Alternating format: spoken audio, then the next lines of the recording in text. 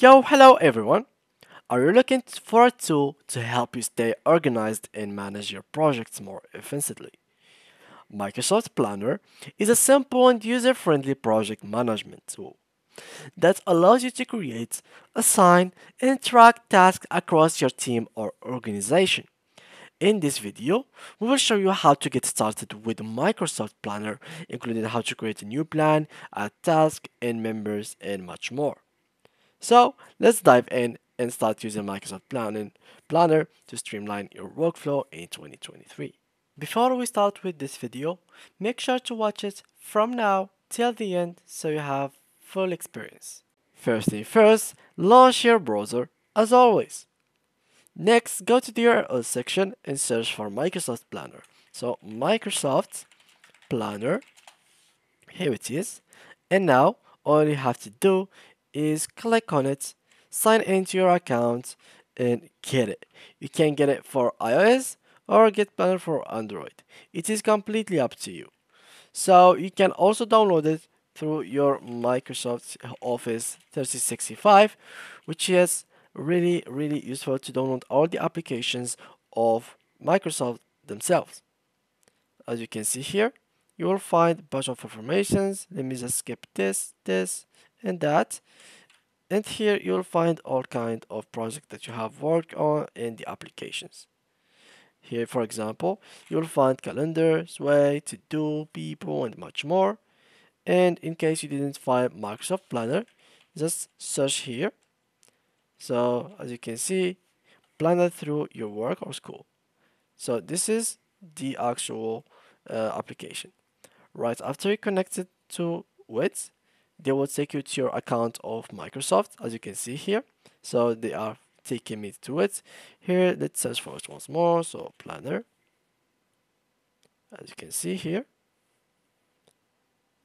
And now we can just get it.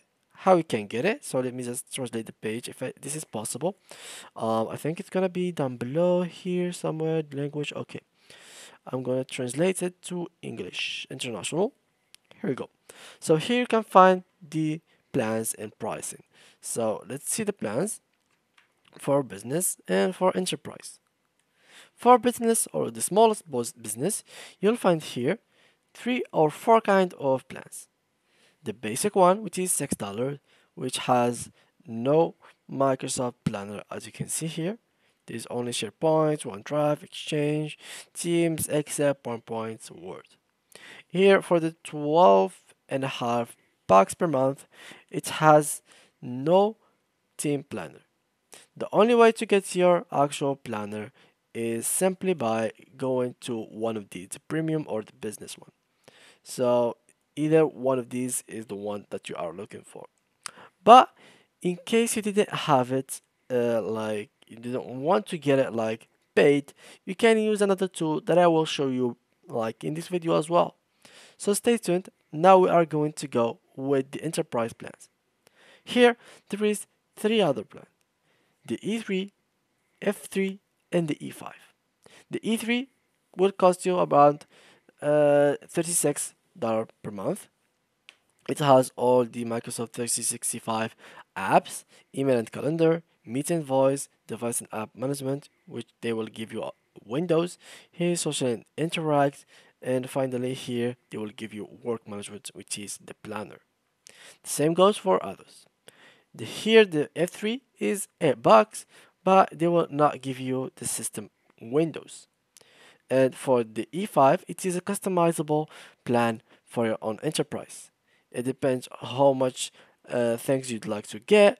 So you can just contact the support and they will manage to create you the best offer possible for you. Now guys, let's say that you don't have really the money to get Microsoft Planner. So let's say for example, this is let me show you how it looks like. So it's gonna be looking like something around this. So it's gonna be like that.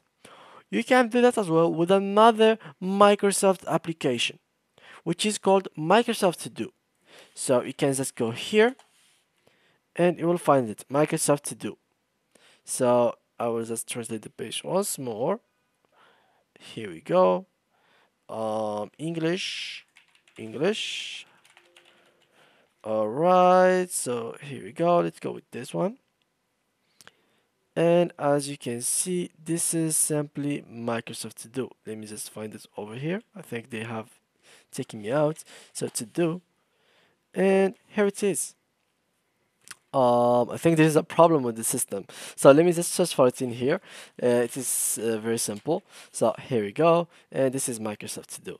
It will come with your Office 365 once more again. So it is really, really useful. Now let me show you a brief how it's gonna work.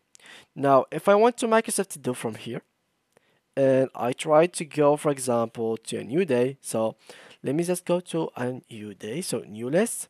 Let me name it here, whatever you'd like to name it. So planner.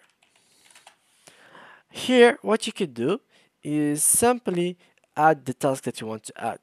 So let me just click here and no thanks, and here I will add the text. So task. So let me do something, for example, preparing for exam, or let me just make this better. Wake up at 6 a.m. Workout for 30 minutes. Shower. I don't know what else. Breakfast, and here at 10 p.m. we have to start studying for exam. For example, 2 p.m. have 30-minute break. And as you can see, each one of these has its own settings. So we're gonna go through it in a moment, but overall you can go through it now by your own. So I will just add couple of like tasks, and then I will go through them one by one in a brief of second. So here I am, guys. Now I finished some kind of tasks. Now let's go to the editing of it. Here, if I clicked on this one, you can here add to a day, to a specific day if you'd like to. So here I have added it to my day, which is today. Here you can add steps. For example, let's go to 10 p.m. studying for exam. We can add here some side tasks to this task. So for example, in order for us to study for the exam, we're gonna revise physics, and then we're gonna do some exercises, and then we're gonna do listen to some courses. I don't know. You have just like to do some extra tasks next to it.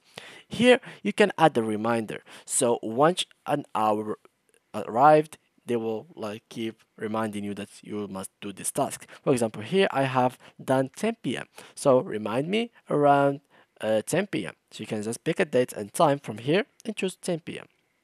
Here you can choose if you'd like it to repeat. So if you want it to repeat every day. So for us, no, here you can assign to.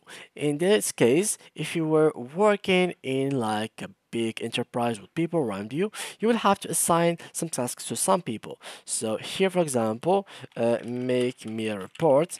So this one, I will have to assign it to a person. You can here create an invitation link and give it to your team members, and they will be able to see this plan. After that, you can assign it to one of them. This is simply it, guys. So yeah, guys, this is how you can get Microsoft Planner and what are the actual substitutes that you can use instead of it. So thank you guys for watching, and see you in the next video.